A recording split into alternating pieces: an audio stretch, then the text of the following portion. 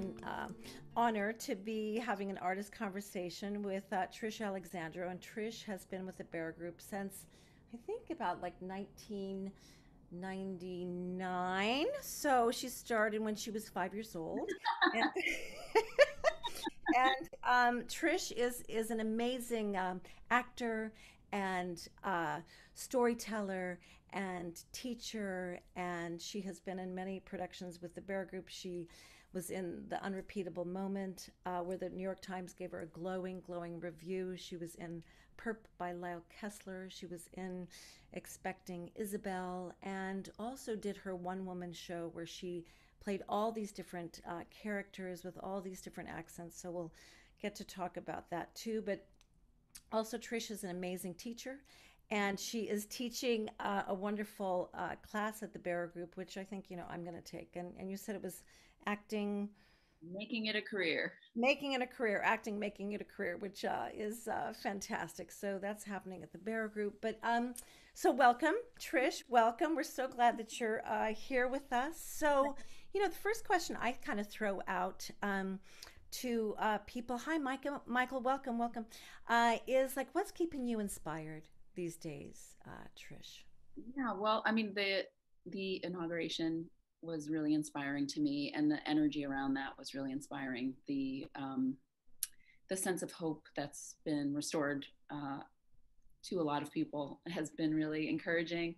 Um, and then, I mean, I've been reading so many books over this quarantine and this COVID era, and I'm a bit of like a habits nerd and personal development nerd. So it's just been a really rich time for that, for like sort of going inward and um, working on myself, and then figuring out how to bring that information to the class I teach at the Barrow Group. Mm-hmm. And then also just be sort of bigger in the world, be a little bit less afraid of being who I am in the world. Mm-hmm. Um, so, you know, I have a sister-in-law, Jennifer, who is she's a speech teacher actually and a visual artist, and she started making these videos during quarantine where she would put a wig on and she was just like in the kids' playroom, and it was almost this like desperation of like, I need an outlet, I'm home with the kids, I'm like homeschooling, I'm all those kind of things, Mm-hmm. and she would just make up these characters, and I loved like the freedom of her expression and the silliness of it and all the just the artistry, the whole thing. So that was really inspiring to me. I think what I've learned also during this quarantine is like just not to be try to be so perfect all the time. Yeah. um and I think especially in our industry there can be this very high bar of like, don't age and don't make sure the lighting is always perfect and make sure whatever. And if so, she's not in our industry, so it was just so lovely to be like, oh my god, Jennifer, I love what you're coming up with. And so I reached out to a friend of mine who, Daniel, who's a drag queen, also his Mm-hmm. drag name is Paige Turner. And I asked Daniel, can you recommend wigs for me? Mm-hmm. So I just purchased my first wig today, and I can't wait. I can't wait to like create a character with this wig. And this is inspired by my sister-in-law. Um, yeah, so there's just a sense of maybe a little more freedom, like artistic freedom, that's happened because I've been just going inward a little bit more and asking myself like, what are the things that bring me joy? And Right. I love playfulness and I love silliness, and I come from a really playful, silly family, and I want to let more of that out. Right. That is so great. Which will kind of there's like three things that you kind of said that I want to tap into. That you said you're kind of a habits nerd or like a personal development nerd, and I just kind of have to say like your discipline or your artistic discipline and your spiritual discipline and your artistic discipline is so fabulous. And maybe if you could just kind of talk about that a little bit, like your personal discipline, or yeah, like your personal discipline.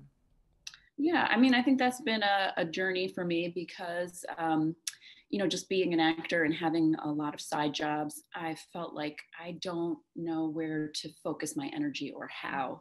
And so it was this sort of search for a feeling of you know, when you have in mind what your sort of purpose is, or the thing that makes you come alive, and for me it's writing and acting specifically, when you know those things, you're trying to find a way to express that as much as possible, as often as possible. um, and and it can feel like life is getting in the way, right? I have bills to pay, and my side job, and you know, all these things, and there it can lead to a lot of like self recrimination and self flagellation. So I was just looking for books and teachers um, who gave me ideas on what to do, like how to structure my days, Mm-hmm. and how to put more of my art into the world in a way that felt good. And and also how to recover, you know, because that's another thing that like we're not really taught in our culture, and we're also not taught as artists. It's like unless you're creating at all times, you're failing. And I think, you know, just as nature has its cycles, like we need to create and then go in and recover, and create and then go in and recover. So so yeah, I mean, what I've been playing with lately is SAVERS, which is an acronym. That's Hal Elrod is the author. He wrote The Miracle Morning. That down, right, sorry. I love this book.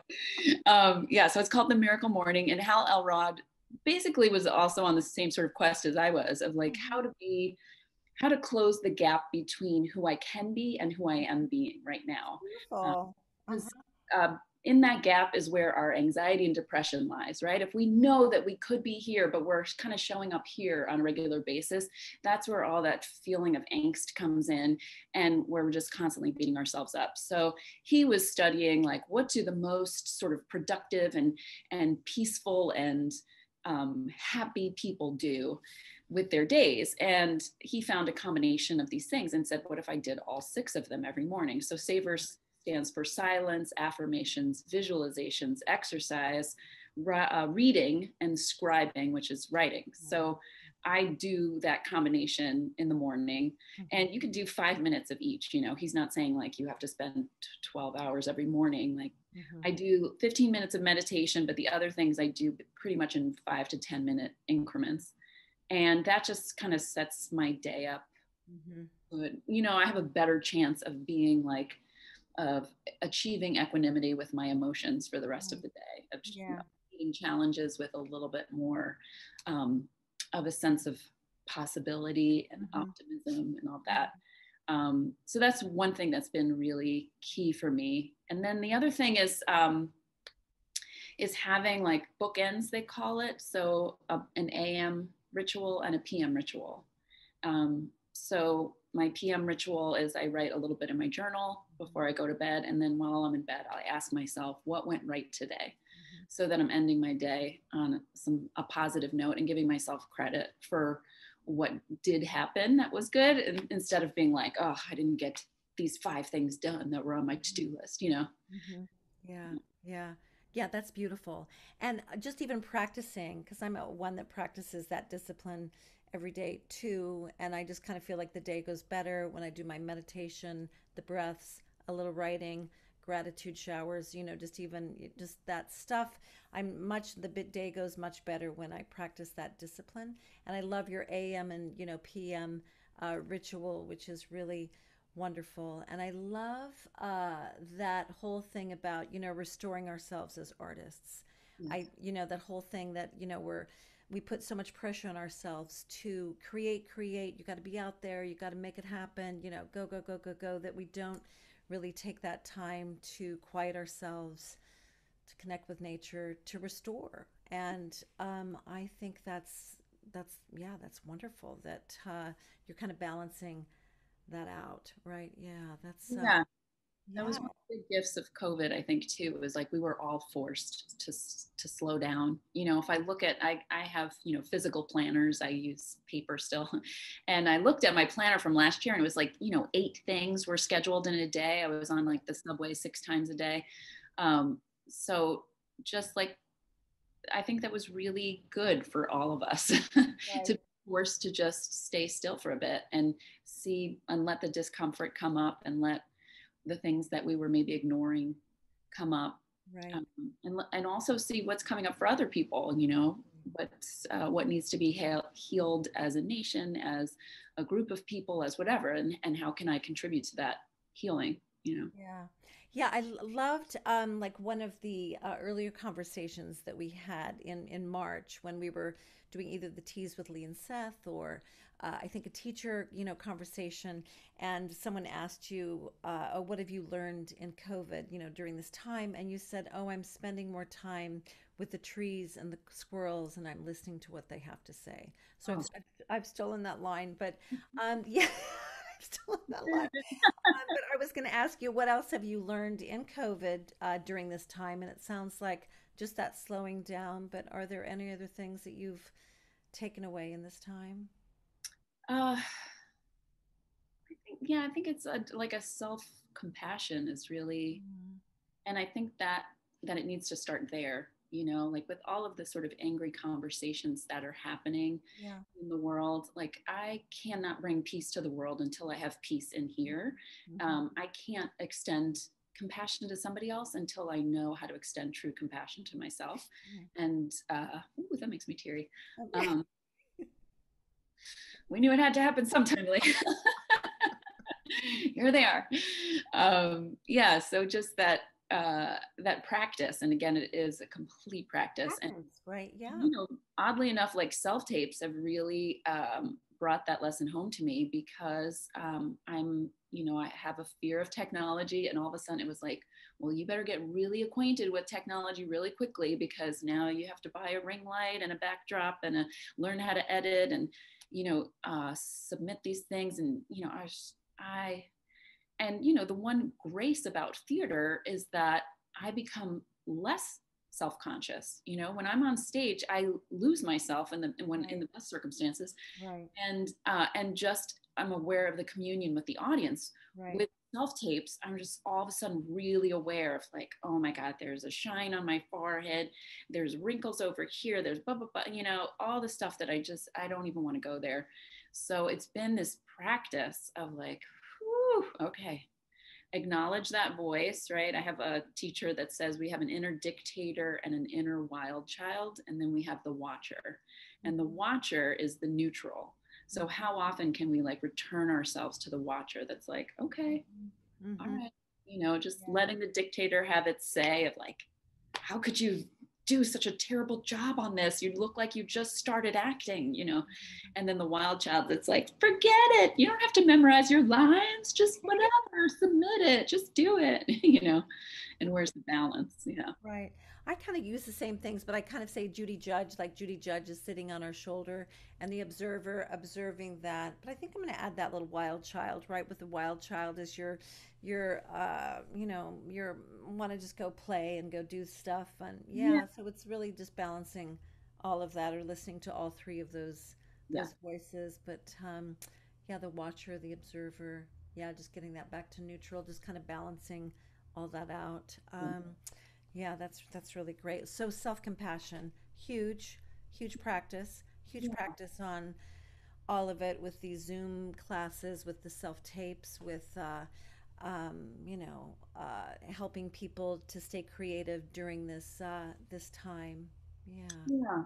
And also like it helped me learn what like real connection is, right? Because it's very easy to like go on social media for a quick hit of some sort of peripheral connection, and sometimes it really does feel like connection. It's a really nice, it can be a really nice connection on social media, but what it's made me do is be more deliberate about who are the people in my life that feel like uplifters to me, Right. um, and how can I reach out to them more often? That there's been a lot of vulnerability there for me, Yeah. surprisingly, where I'm like, oh, it feels like asking somebody out on a date or something to call a friend. That's interesting.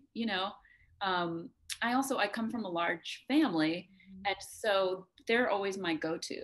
It's Mhm. very easy to call my mom Mhm. or talk to one of my siblings, but to nurture friendships takes a little bit more vulnerability and effort. So I've been trying to show up a little bit more for my friendships. Yeah. um, yeah, just a little more vulnerably and consistently. Uh-huh. Great. And just I love what you said just about, real connection as opposed to your social media hit. And looking Yeah. at that, right. Yes. Yeah, Yeah. your relationship with, what are our relationships with people or with ourselves, with the social media, with the doorman and the grocery store people. What are those connections that we have Yes. in our lives, right? Good, so good. Um, Also, I just wanted to tap in a little bit just with you. You're so um, fabulous with your accents and creating all these fantastic characters. For those of you that haven't seen, Trish perform, she can go from, character to character to character to character just within a snap, or as I say, dancing on a dime.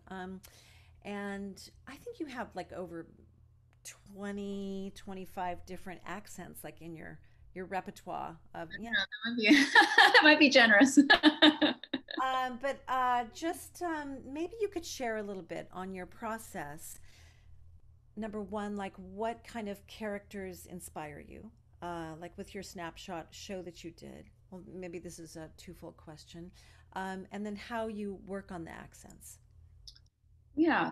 So the characters that inspire me are very often based on women that I grew up around who I felt like were not being showcased so much on the stage. I didn't see characters like this so much when I read plays or when I saw plays or watched TV or watched movies. And so I started to write what I wasn't seeing and to tell these sort of what I thought were like unsung hero stories, the Caribbean nurse that I worked with, or the girls that I went to school with who were all sorts of different ethnicities because I grew up in Queens, and it was like wherever there was sort of social or political unrest, you'd have this influx of people from that country, Hmm. whether it was Pakistan or India or Haiti or Jamaica, or, there was just every kind of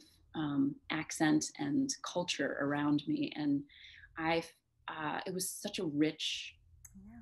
place to grow up, and it wasn't until I was an adult that I realized, or maybe till high school, that I was like, oh, not everybody grew up around that, around this different accents, around different clothing, around different food, and just the melody of Hmm. different languages and all that.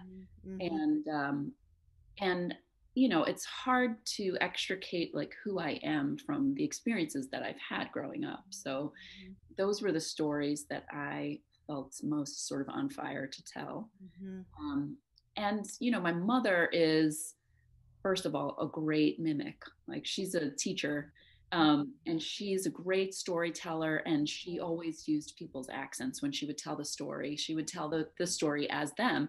And it was just mesmerizing. It still is. So I think that perhaps I inherited her ear a little bit, and but also like hearing her tribe accents out, I was Right. like, okay, let me try them out.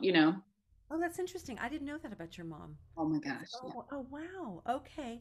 So Yeah. that's really interesting because you do have a fantastic ear, but so fun.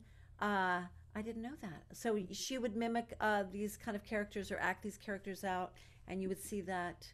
Yeah, Uh, and she would get it absolutely spot on. We had a woman who lived next door who was from India, and my mom could just do her mannerisms and her voice perfectly. And it was always like a tribute to them, never like a sort of making fun of or anything. It was this beautiful, like, oh my God, she captured them. She got it. yeah. Um, and so I think there was that desire to be like my mom, and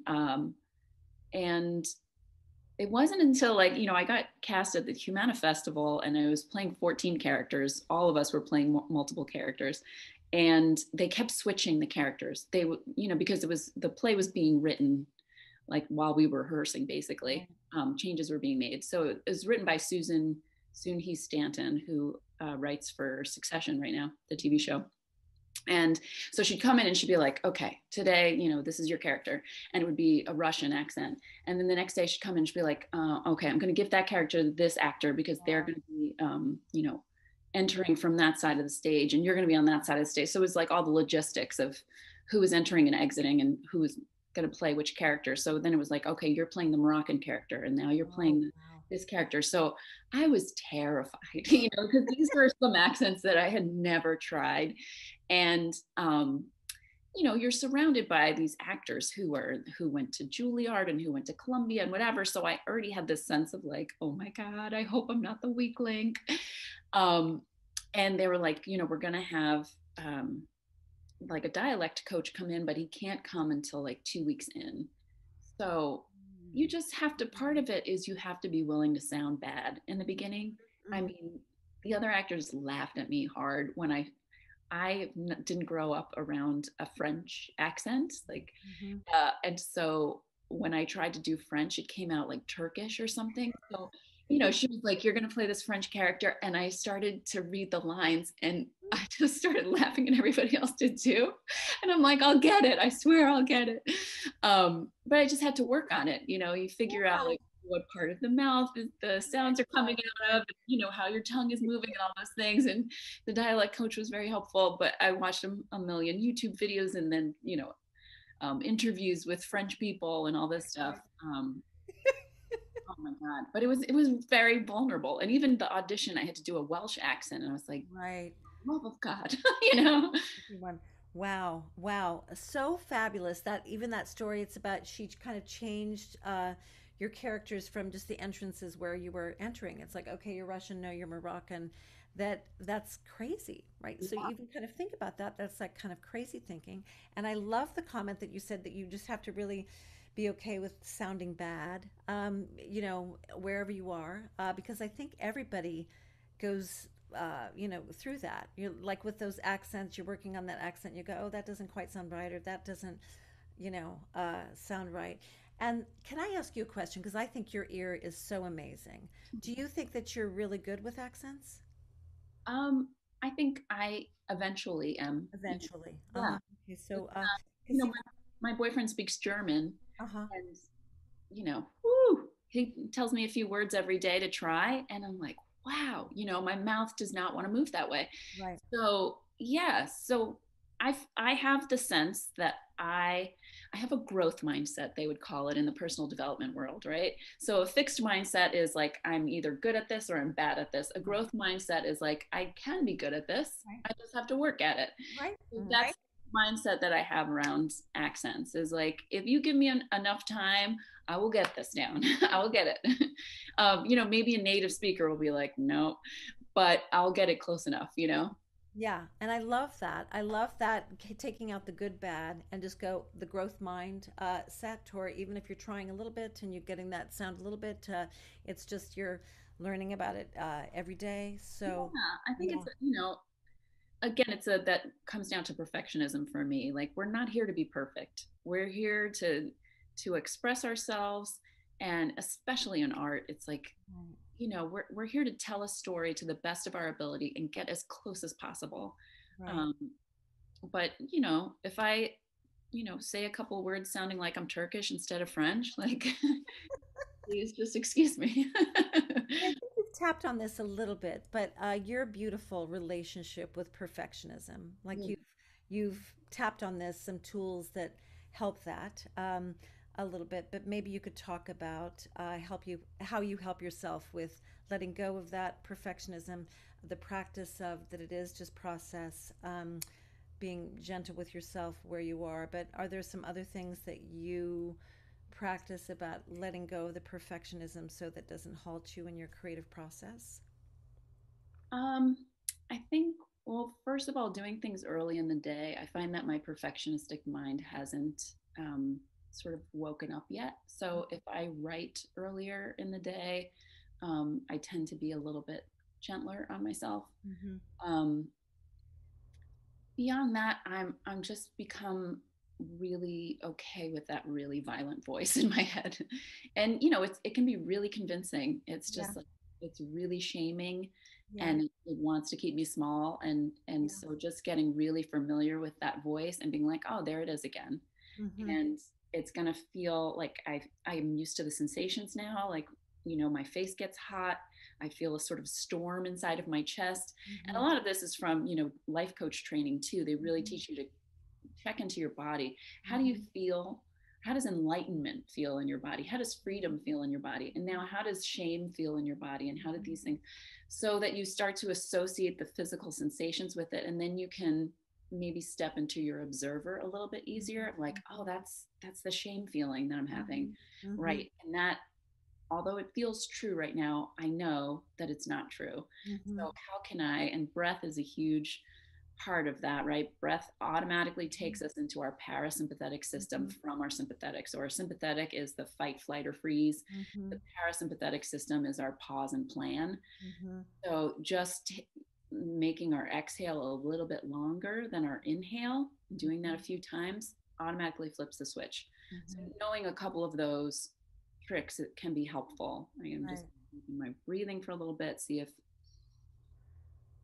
and Yeah. even like a Barrow group tool of like just touching something in my environment, which brings Right. me back to the present moment. I'm Right. here. Okay. Right. You know? Right. Yeah. Yeah. Yeah. Yeah. Yeah. Yeah, that's wonderful. And I love that you kind of talk about even the times of day that, ooh, in the morning it's a little um less than it is at night. Like late at night sometimes it's like, okay, just store is closed. Let's just, reflect and take a bath and just kind of rest a little bit. And also, I love that you said just even getting comfortable with that voice. So sometimes, like I know I talk about like Judy Judge, we can't get rid of that Judy Judge. So that voice is there, and especially for artists, maybe that is your inner critic that's going to help you be a better artist. So how are you able to kind of listen to it, but it's not, make sure that it goes to take a hot bath or something so it's not too loud.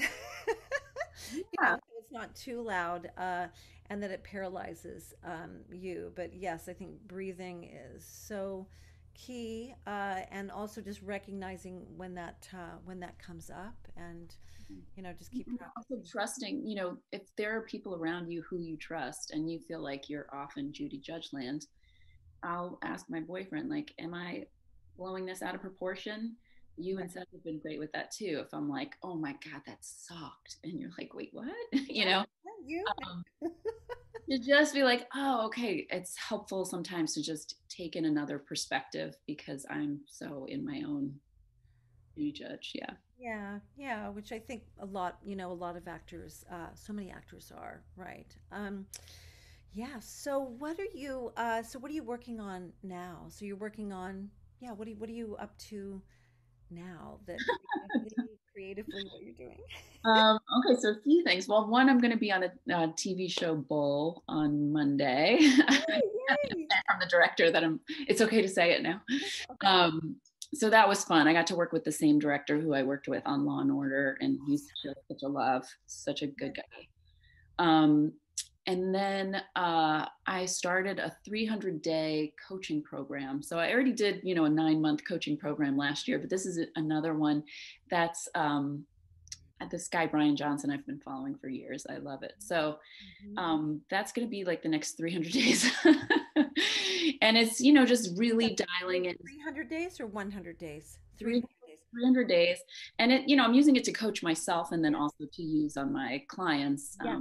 whether I'm career coaching them or life coaching them.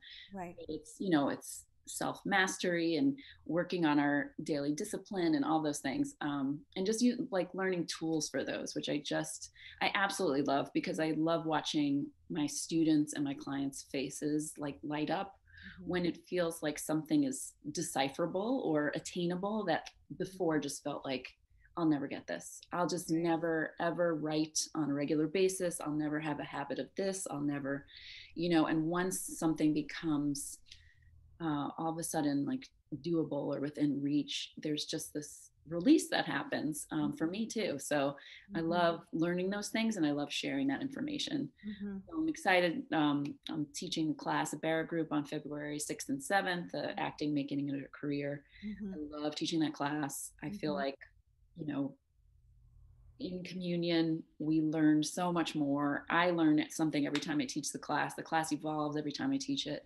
Um, so it's lovely for, I think for everybody to feel a sense of community of I'm not alone. I'm not the only one going through this. And then also just the group problem solving of like, maybe this is something you could do if that's what you're trying to accomplish. Maybe Yeah. this, you know. Yeah. I loved what you threw out when you are giving yourself, a goal. Sometimes, like we'll make our New Year's resolutions and you give yourself that goal. It's like, okay, I'm, exercise an hour a day. I'm going to hour a day. And so that month of January, you're really good exercising an hour a day. And then February comes and goes, I don't know, it's a little cold out. I don't want to do this anymore.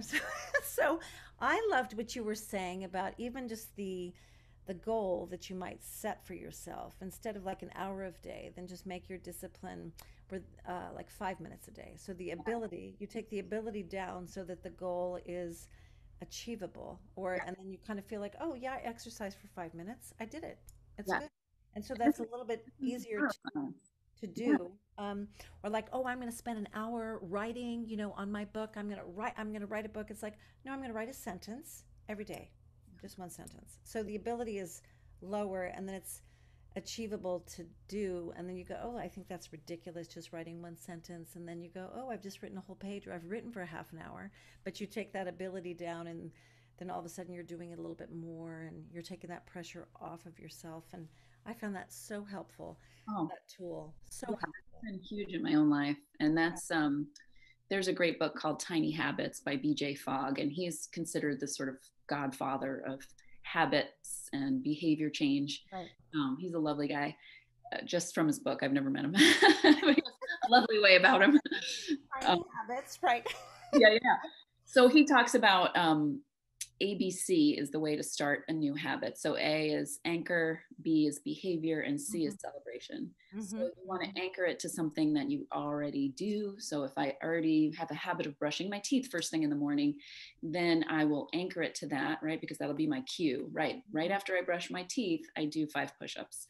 Hmm. So the behavior is the 5 push-ups, and then C is the celebrations. What they've found neuroscience wise is that if we celebrate the behavior, it wires faster into our brains. Our Right. body likes the celebration. Right. So have the celebration come as quickly as possible right after the behavior. Uh-huh. So I brush my teeth, I write 2 pages, I celebrate by shaking my booty or waving my arms in the air. I mean, if you follow me around during the day, you just see me going like this all the time. Victory, I'm just celebrate constantly the whole day just to wire these habits in. Yeah. And then it keeps you coming back for more. It Yeah. reminds you to do the habit again. And then you can build on it incrementally. Like I've had clients be like, great, so I'm going to be doing 5 push-ups for the rest of my life. I'm like, no, like once that's established, You then might you do can add 10. Right. more. Yeah. Right. Right. But we want to do everything in such big increments. And Right. Jay Fogg was saying it's not that we're making the wrong goals, it's just that we're making them too big. Big. Yeah. So Yeah. you want to make it achievable. Right. And Right. that's how we'll show up for it, is if Right. it's 5 minutes of reading instead of I've got to read a whole book every whatever, just Yeah. Yeah. 15 minutes or whatever feels accessible to you. Yeah. I think that's so fabulous for actors, just for anybody, but for actors in this business about where do I start? How do I even, I got to do it all. I got to get this agent. I got to go to Yeah. all these calls. I got to do all these self tapes. I got to create my own stuff. Yeah. So just even starting, just Yeah. kind of starting small like that. So much of the work I do with actors is just having them like, what's the goal? Put it in the middle of your page. And then what are all of the behaviors that you can think of? Just, it's called a swarm of bees, all for behavior. Just what are all of the behaviors that you could think of and go as tiny as possible from like, I've got to Google headshot photographers. Um, and just break it down like that and then spend a little time each day doing those things and you'll be shocked at how good you'll feel because momentum builds and it feels great. Right. Start to feel that success and that sense of like I do things when I say that I'm going to do them, I actually show up and I do them. And that it builds on itself so that you get more and more excited to take your actions every day. Yeah, yeah, so good, so good. I did want to open this up to the for questions, if people have questions, and we could just go to the chat and you can chat these in, or Quinn, who's helping us on Facebook Live, she will give some questions. So if anybody here has some questions that they want to throw out to Tricia, you can type them in, and I will. I will ask her these questions. Oh, here comes one. The what experience was your best experience at the Barrow Group? At the Barrow Group. Oh, that's really hard to pick. Aw. Oh, I mean, I loved being directed by you in Perp and working with Paul Ben Victor. So funny. He's so Um, funny, right? so fun. Oh my God, such a character. I think the relationships that are formed backstage, I mean, it's like hard to choose even like where I'm having more fun, you know? I loved doing Unrepeatable Moment, John Yearly's piece. It was a monologue. Um, that was a night of, all of his pieces, like 1X. I absolutely loved playing that character because she was just coming apart at the seams. And I always try to come across as so put together. So when I get to play a character that's just like, she has no, gauge of how she's coming across to other people, that's like heaven for me.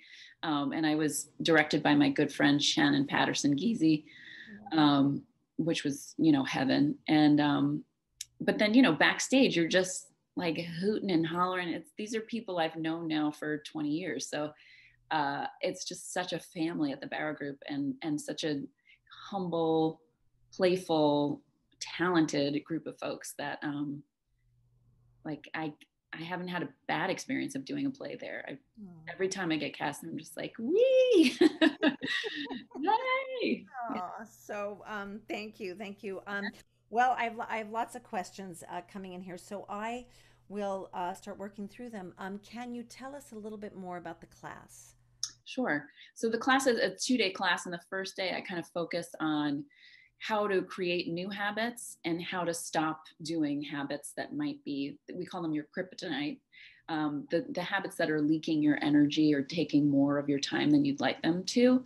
And then just sort of like taking a really honest look at how you're spending your time, what your vision is for your life in the next 12 months, just getting really clear on that, strategizing actions that you can take each month for the next 12 months.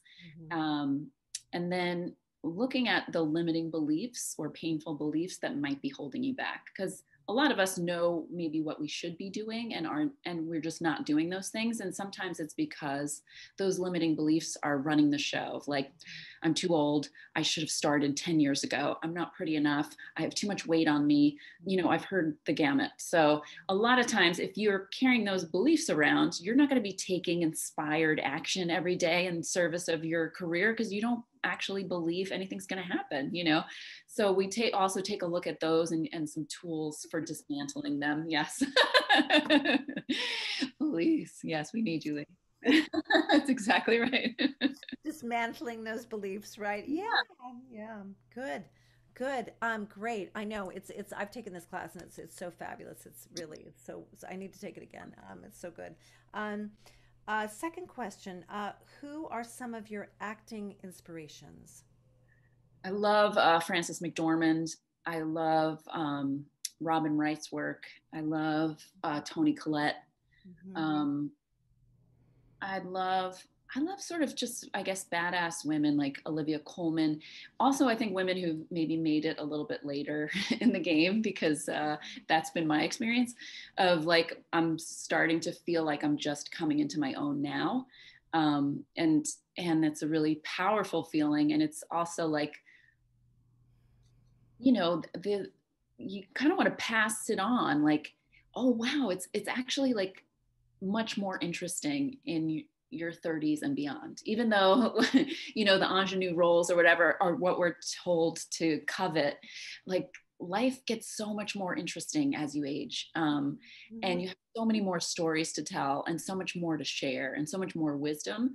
And so I love I just love the actors who embody that for me, who play like a rich tapestry of women, um, and who are really, I think, honest when they're interviewed. I really appreciate that. Right, They right, tell it like it is. right, Yeah, right. Yeah, yeah, I do too. I do. I totally do too. That's good. Those are such inspirational people. Fantastic. Another question: how can an artist create content for online platforms consciously without becoming a part of the herd? that's a great question. Great question. Monica, such a good question. Hi, Really Monica. a good question. Yeah. Wow. Wow. I get my content through journaling very often. So I identify a few things that are important to me, like family is important to me, social justice is important to me, feminism is important to me, and and it doesn't always have to come out in a like raw kind of a way. It can come across as a playful also and Right. joking, whatever else. But I kind of zeroed down into like what are the things that are important to me because those are the things I want to talk about.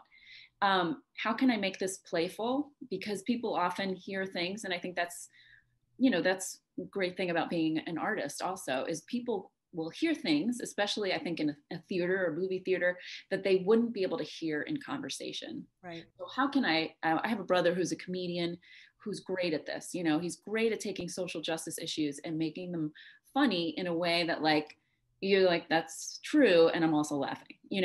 Um, so I like to keep some levity in there. But yeah, I like start asking yourself like what's important to me? Mm-hmm. What do I want to talk about? Mm-hmm. And how can I do it in a way that's inviting Mm-hmm. instead of lecturing and I don't always hit this balance well, especially as I like take all these coaching programs. I'm like, do this, don't do that, so I have to temper that a bit. But yeah, it's like, what are the things that make me come alive? What are the things I do where I lose time? Where I'm, all of a sudden I turn around and it's 5 o'clock. Those are the things that, and what are my strengths? Um, because we may think it's like whatever, but other people don't have that strength, so they're excited to see it. Right. If I do Right. an accent, to me it's like whatever. I've been doing this accent for 20 years. But if Right. somebody else is like, whoa, I didn't know you could do that accent, or it's amazing, or whatever. So then, uh, yeah, recognizing what your strengths are, and also and being a little playful and lighthearted with it, I think, or Right. would be my advice. That's beautiful. That's good. Thank you. That's amazing. The next question. Okay, you mentioned looking for ways to structure your days being a part of this industry. So my question is, apart from the six things that you mentioned that you do in the morning, what are some things that you'd recommend aspiring actors to include in their day to day? Right. Well, I mean, it depends on what your focus is, first of all. Like some people are like, I really want theater, I want improv, I want, this, that. So my first thing would be to get specific on what makes you come alive. What kind of characters do you want to play? What kind of shows do you enjoy seeing?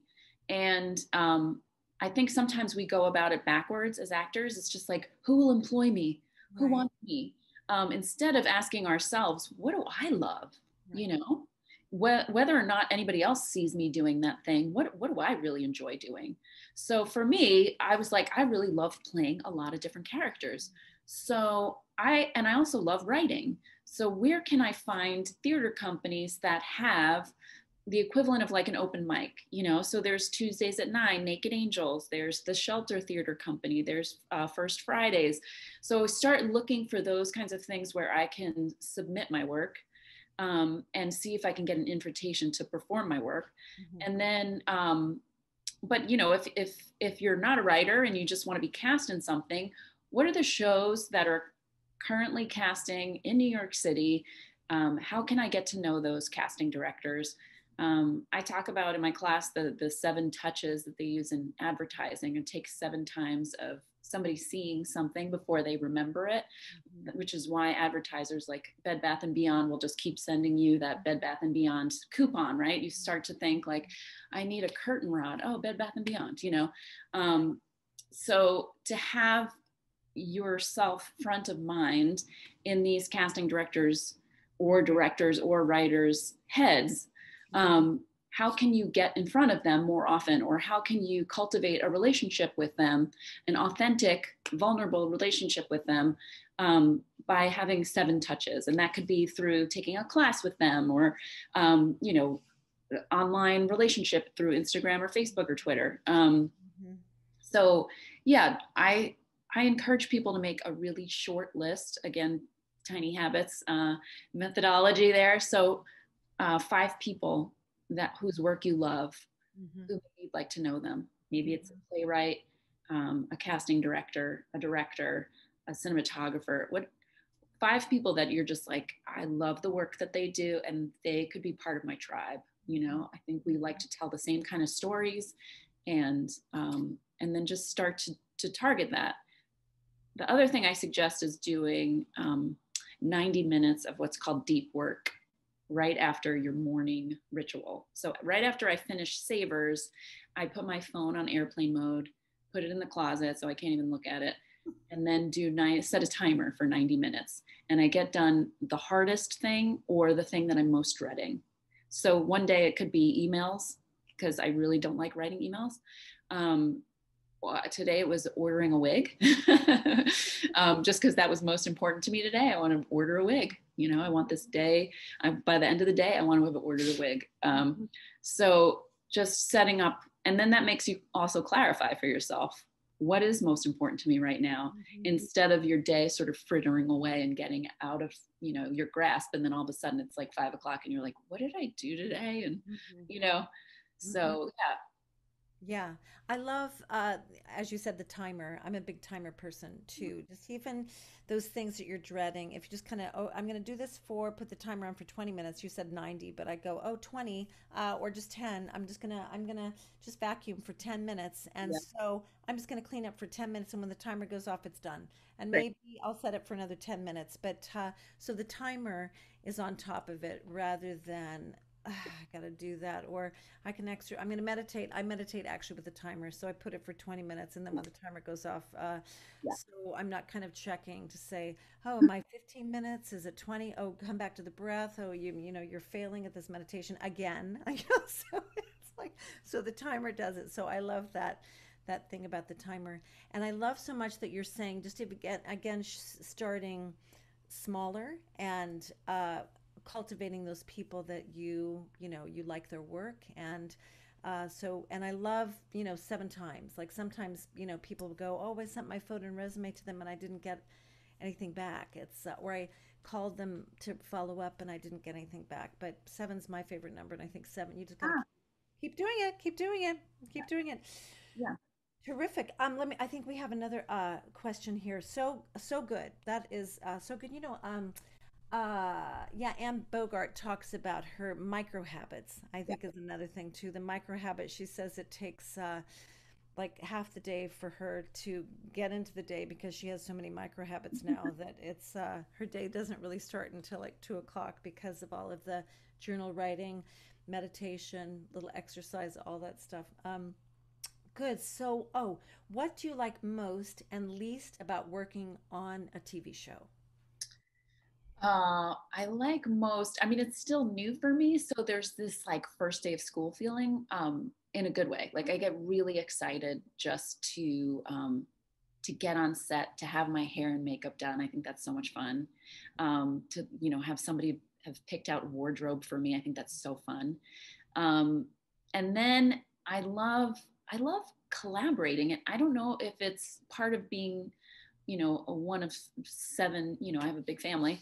But I just love that energy, you know, and I love a playfulness.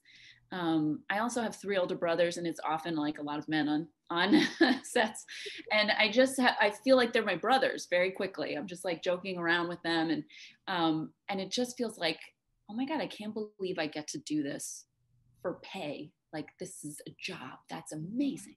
Mm-hmm. I get to be another person. Somebody did my hair and makeup, and you know, somebody's taking care of the technology part of things for me. This is the best. So yeah, all of that is my favorite part of it. My least favorite part is probably the, you know, the choppiness of it, the like cut, okay, reset, whatever. And it's like, oh, you know, I just was getting into the story, you know? So yeah, there's that part can be a little tough. And I feel like I'm getting a little more used to a camera being right there. Right. So I'm a little less self-conscious with that. But yeah, I mean, it's not, you're not telling the story beginning to end. So that part is a little like, oh, like I just know the magic of telling a story sequentially and without stop. And that's, Right. that part is missing. Yeah, yeah. So so good. And I think also for that Law and Order audition, didn't you just like come in with your hair and the makeup and the earrings and they loved it so much they wanted exactly what you wore on set. They just went, we want that exactly, right? That really felt like magic in that, like, uh, when I got the script, I was like, okay, I know this character. And I just kind of recreated the look of that headshot because I have like 4 different headshots. That headshot that my agents had submitted, and I did the audition and I did the callback in that same outfit. And then when I came to set, well, when I went to wardrobe, she was like, "Can you bring in your earrings that you wore to the audition because they really loved your earrings?" And then when I got there the day of filming, the hair lady, I was like so excited to get my hair done, and she was like, "Can you do your own hair because they really loved the way you did your hair for the audition?" I was like, "Man." But yeah, that was a feeling of like everything sort of coming together, you know. Mm-hmm. Mm-hmm. That's good. That's great. Another question. What are some things, classes at the Bear Group that you'd recommend aspiring actors to include in their day-to-day for TV work, especially comedy? Oh. You know, I haven't taken all of the classes at the Barrow Group, so you know, take this all with a grain of salt. I have, when I went through teacher training, I had improv with Mark Grenier, Okay. So which fun. I loved. And I think that's a great background for any actor to have. Right. Um, I heard such good things about Laurel Manning's film and TV class, which I'm going to take. So I would recommend that one. um, Doug Goldring, is that how Yep. you say his Uh-huh. name? Yep. Yep. Yep. He's just such a love of a guy, and he teaches a self-tape class, Self-tape which I class. think is Mm-hmm. really important to have those skills and to Mm-hmm. practice, you know. Um, uh, so I would suggest that class for camera. Those are the ones that are coming to mind at the Yeah. moment. Yeah. Yeah, I mean, it's always just, I don't think you can go wrong taking a class at the Barrow Group. Truthfully, I'm like, I'm not being paid to say this. I really. I paid her to say that, right? So funny. You know what? We are just about, out of time. These are so great. And I think I got through all the questions. Look at me. Oh my goodness. And so maybe just one more. I'm going to ask, just finishing. I said, what inspires you and what gives you hope these days, Miss Trish? I love that there is just, it just seems to be a more authentic and open conversation about what, which people have felt left out and hurt. I think that what my hope is that we get better and better at having that conversation. Mhm. Um, I'm reading a book on assertiveness now, and the author talks about the difference between passive way of speaking, aggressive way of speaking, passive aggressive way of speaking, and assertive. Mhm. And I was like, wow, I'm very often passive. And what I see a lot of online and in discourse is aggressive, but Mhm. true assertive communication is vulnerable, right? It's owning what your true thoughts and feelings are, saying it with respect and kindness, Mhm. allowing that it's your point of view and it doesn't have to be the other person's point of view. Right. And then coming back to what do I actually want, right? I want peace in my life. So I'm not going to name call. I want us to have a true discourse. So I'm not going to insult you. Mhm. Um, I want, I want a true and beautiful exchange and world, you know, Mhm. and and so yeah, that's where I'm feeling a lot of hope right now, Mhm. is this sense of like, I think we're all getting clearer on what's been swept under the rug before. So now it's coming to light. And then the next step is, how do we create the world that we want to see? And how do we do it with kindness, respect, open communication, assertiveness, and love? Mm-hmm. And I'm really excited to be a part of that conversation through my art and through discourse. And it's not an easy conversation by any means, Mm-hmm. but it's worthwhile. So, yeah. Yeah. Thank you so much. That was so beautiful, and so beautiful to end on that. Fantastic. And maybe if I could just, have everyone turn on their cameras for one moment and we can just say hello and a quick goodbye. So, for those of us joining, if you just want to come, turn their cameras on, and we'll just, give a little love to Trish here and thank her so much for joining us. And you guys stay healthy, stay happy, and we'll just practice everything that just Trish just said in this last hour. Right. All right. Good. Okay, take care. Thank you so much for being a part of this, and we'll see you next time. Okay, bye.